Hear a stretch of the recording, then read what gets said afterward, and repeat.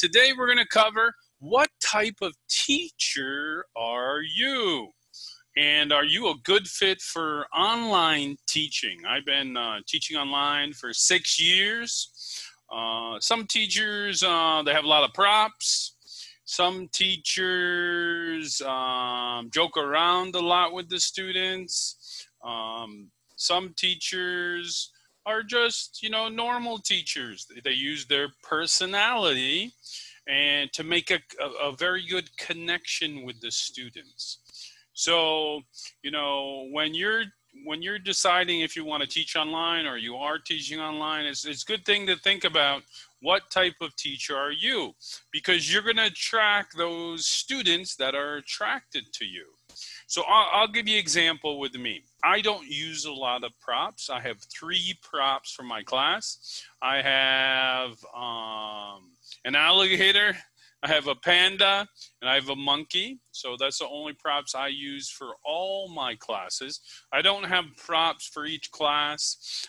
For me, that would stress me out a lot. And I mostly use my personality to engage with the student.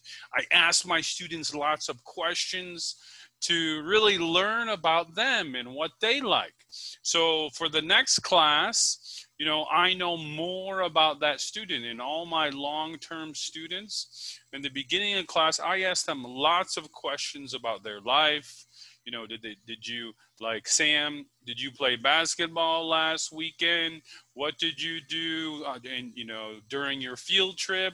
Things like that. I just remember all that information about my students, which is, which it makes them feel like I really, I'm really engaged in their lives. And to me, that's how I make a connection with my students. I ask a lot of questions. I know them. I know their dog's name, cat's name. I know their dad is 52 years old, right? So I think that's important to really make that connection. For me, it is. Other teachers want to sing a lot. If you have the little kids, you definitely need that, like 3, 4-year-olds. You need more animation, singing, props. But with most of my students are, 7 years old all the way up to 15 years old. I don't need those props for those students. Not the students that are attracted to me. So, and that's what I'm looking for. I'm looking for students that like my teaching style, are attracted to me. So it makes it fun for both of us. There's no stress there at all for both of us. And just use your natural personality, really, to make that connection with your students. You just got to see what type of teacher you are. If you love props, right, then use props. I don't love props because then I got to make a whole bunch of them. When I was younger, I did that when I worked in public schools in South Korea.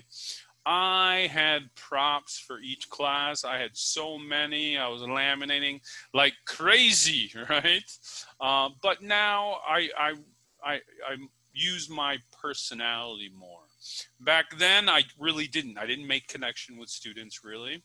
It's a class of 26 students, and I just made it fun for the students. So, I think it's very important to make it fun for the students, but do it on your own terms. You don't have to adjust everything for each class and each student. You should know your students, after you teach them a while, you know them, you know what they like,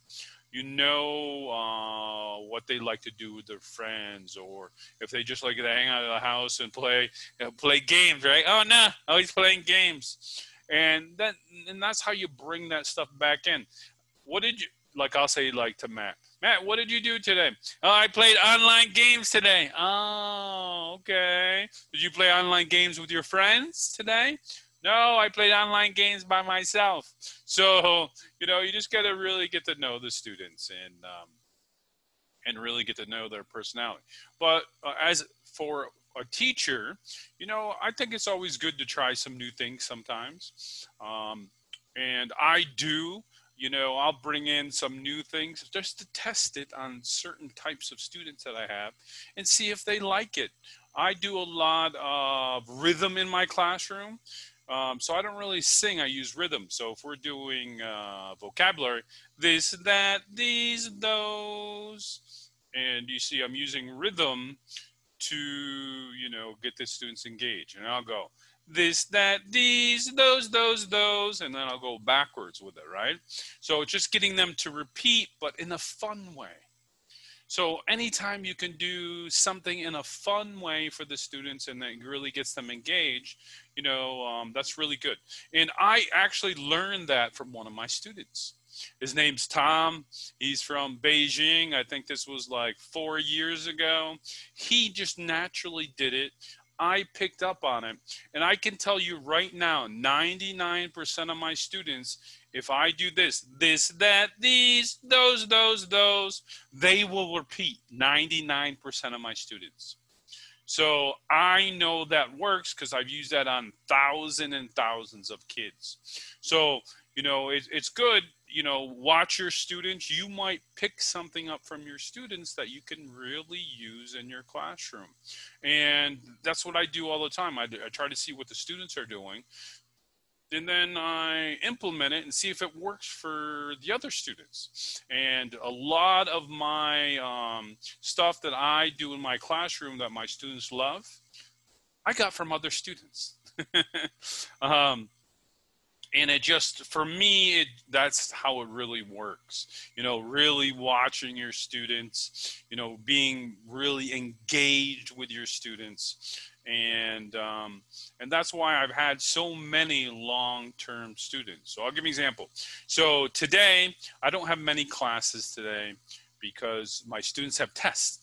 So, but the students I do have today, they're all my long-term students. So if I go through a weekly schedule, I can tell you exactly, you know, I have 80 of my regular students and 2 new students. I just know because I've been teaching them for so long, and then they know me and everything else, which is good. I think so. For me, the key is really getting to know your students, really know their family, be really engaged in their life, instead of using a ton of props and just singing the whole class period. I don't use ManyCam because I live in the Philippines, and if the internet slows down, it means I'm going to lose that class because my computer and everything else can't keep up with the slow internet. So I don't use anything like that or use props in my class. I just like this. This is my class right here. And the students love it. My students love my classes because they're engaging, right? They're engaging. So you just have to decide what type of teacher you are. If you love to use props, I know a lot of teachers do. I know many teachers that love to use ManyCam and other digital things in their classroom. And if that works for you, then you know, go with it. You know, you'll attract those type of students that love those things. So I think that's, you know, I think that's important. Go with what you naturally feel, right? If it feels really uncomfortable, then I don't think you're going to implement it long term.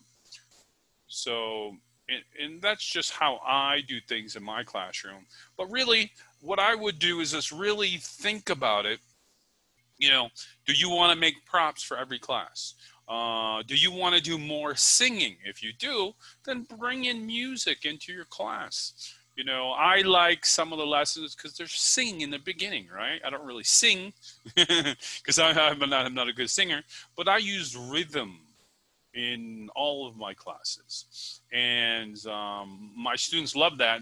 And they call me the singing teacher. This one parent said, "Oh, that's Teacher Daniel's rhythm."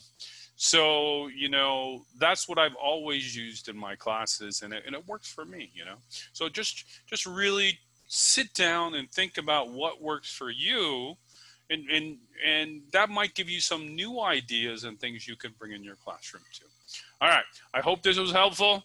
All right, I got to go now. I got class in a few minutes. All right, bye. See you later.